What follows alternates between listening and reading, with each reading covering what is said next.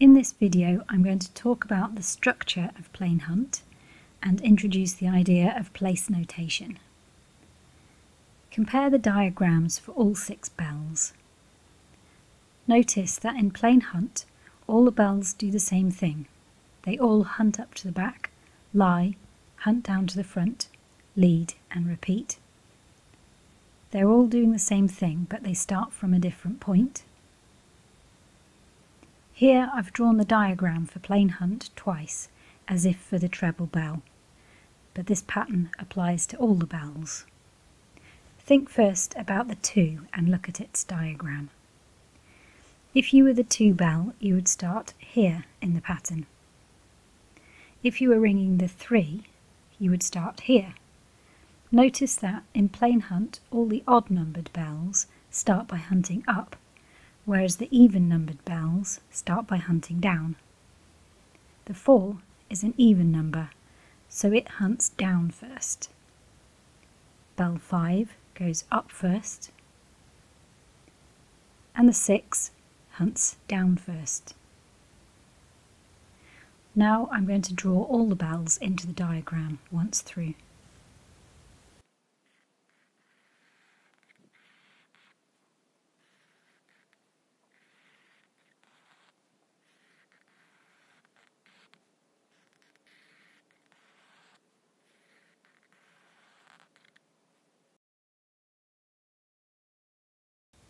As you've seen, in plain hunt all the bells are doing the same thing, and they make this very regular pattern.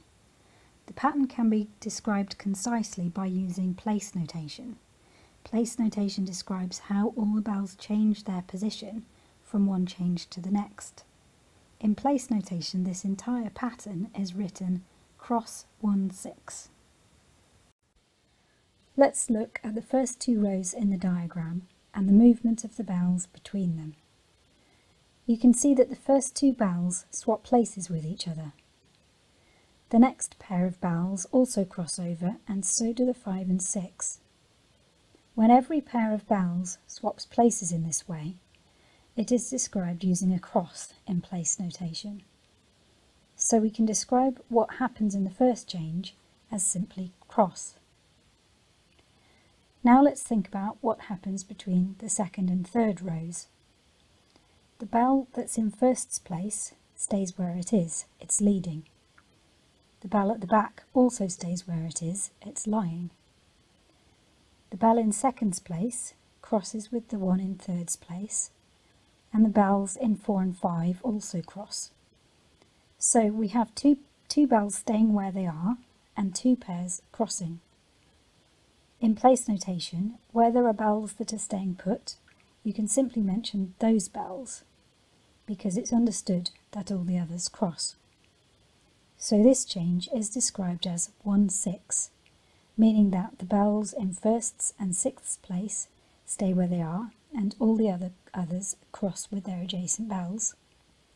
Looking at the next change, the first pair cross, the second pair cross, and the third pair cross. So this is another cross. The next change is the same as the second, a 1 6.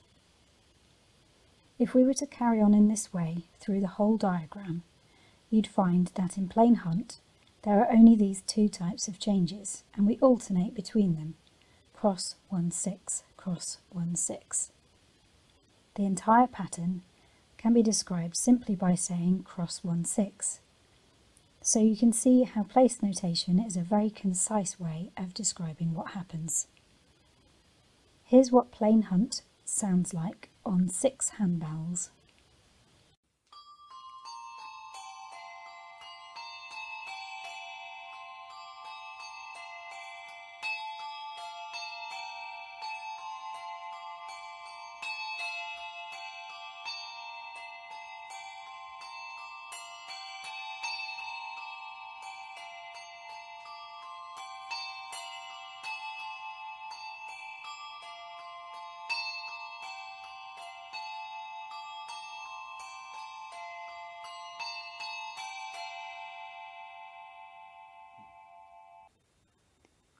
So far we've been looking at plain hunt on 6 bells, but you can ring it on other numbers of bells and the pattern is much the same. Here's plain hunt on 4. The place notation is cross 1 4 because there are only 4 bells, so in this case the 4 represents lying at the back. Here's a video of plain hunt on 4 handbells. It feels quite different in terms of the rhythm. We count 1 2 3 4 1 2 3 4 gap 1 2 3 4 1 2 3 4 gap. Okay. Ta-da! Right.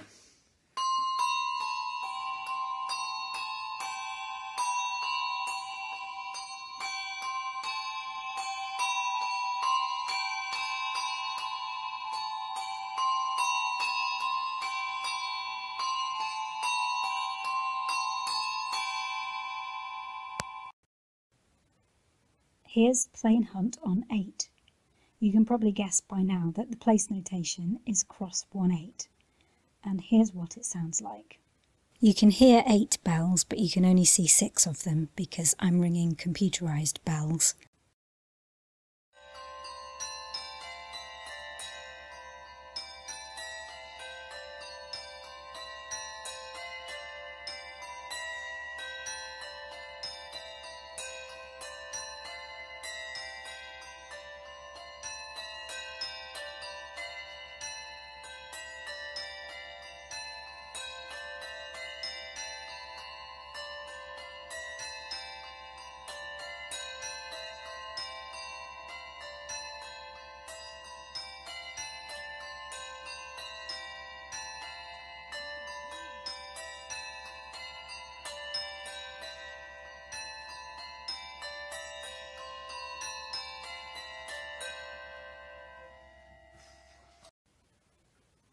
You can also ring plain hunt on odd numbers of bells, but that's a topic for another video.